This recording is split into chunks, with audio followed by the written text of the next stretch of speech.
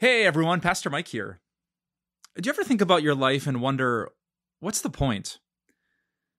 Sometimes we're sitting in a classroom or another Monday at work or another day raising kids or going through life, and we wonder, what's the point and what's the purpose? In the midst of the daily grind and the struggle, it's hard to see what God is doing, and sometimes it's hard to sense that God is even there at all. And that's why I want you to check out my latest sermon series called What's the Point? It's a deep dive into the biblical book of Esther, a book of the Bible that, interestingly enough, never once mentions the name of God. And yet, behind the scenes, God is working powerful things, good purposes for the good of his people. You can check out this sermon series right now on Time of Grace with Pastor Mike Novotny, wherever you get your favorite podcasts. And of course, you can watch it at timeofgrace.org. Do you ever feel small?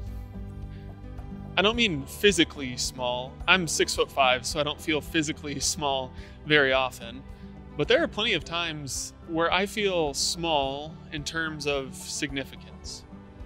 When I work really hard on a project and I think that it's going to make a difference in people's lives, but then it falls flat. Or when I pour a lot of time and energy into a relationship and I think that we're starting to get really close, but then I find out that I don't matter to that person quite as much as they matter to me. Those are things that make me feel small. I'm sure you can relate to that. I'm sure you've felt these moments where you feel like just a number, like a face in the crowd, where you wonder, am I significant? Do I matter? God's word has something to say about those moments. It actually has a lot to say, but I want to focus specifically on two ways that God's word answers that question, do I matter? The first comes from the book of Ephesians, chapter 2, verse 10. It says, we are God's handiwork. Malcolm Gladwell tells the story of a painting called Vase with Carnations. It's a painting that sat largely ignored in the corner of a storeroom in a museum for decades. Because even though it had the signature of Vincent van Gogh in the corner, nobody believed it was actually authentic. It wasn't quite as polished as his other paintings. It didn't look quite the same. So everyone assumed that it was a forgery. Well, then one day they found out that it actually was painted by Vincent van Gogh himself. And now, all of a sudden, the value of that painting shot up into the millions. The painting itself hadn't changed at all. It's exactly the same painting it was the day before, but now it was worth infinitely more, not because it was more beautiful or because the brush strokes were better or the colors were more vibrant. It was worth more simply because of the one who painted it.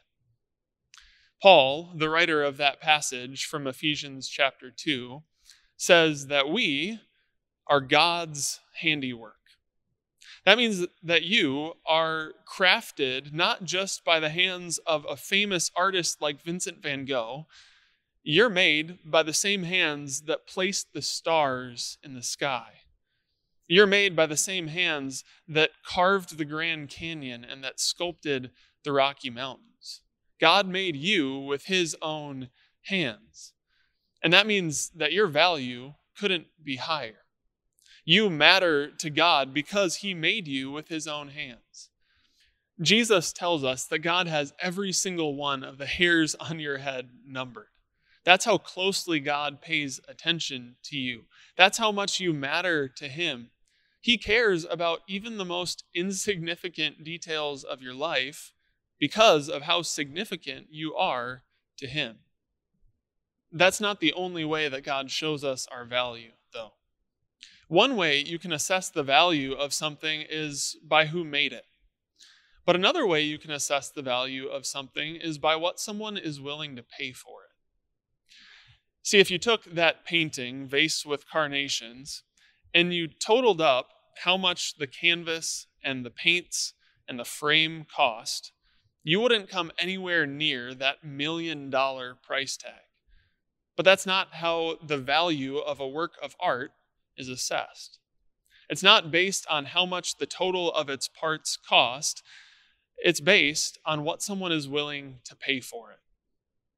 In 1 Peter chapter 1, God tells us this: "For you know that it was not with perishable things, such as silver or gold, that you were redeemed, but with the precious blood of Christ." That's the price that God was willing to pay for you. He didn't pay a price that can be measured in silver or gold or any other kind of currency. He paid for you with the priceless blood of his own Son. That means that your value in God's sight is infinite. So do you matter? Are you significant? I would say so. And so would God. Let's pray. Dear Heavenly Father, so often we doubt our worth and our significance. These things in our lives come up and they make us feel small and insignificant, but you show us in your word that we matter to you because you paid for us with your own Son's blood and because you're the one who made us. We ask that you would help us to see our value to you and that you would bring us comfort through that. We ask all of this in the name of Jesus. Amen.